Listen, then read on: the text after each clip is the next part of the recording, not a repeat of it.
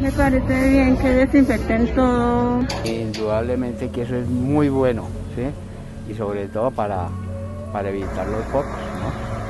Como una medida oportuna y necesaria, califican los habitantes de la localidad de Kennedy el uso de la turbina nebulizadora que recorre las calles desinfectando los espacios públicos. Hemos suscrito un contrato con el fin de disponer de 3 turbinas de alto poder para desinfectar áreas amplias de las localidades de la ciudad de Bogotá.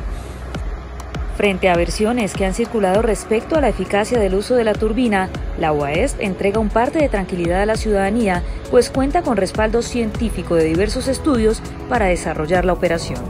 A diferencia de la aspersión, estas turbinas nebulizan el químico, estamos manejando hipoclorito de calcio, lo nebulizan a tal tamaño que cubre casi el 100% de la superficie, distinto a la aspersión, que las gotas son mayores y el cubrimiento de superficie no logra llegar al 100%.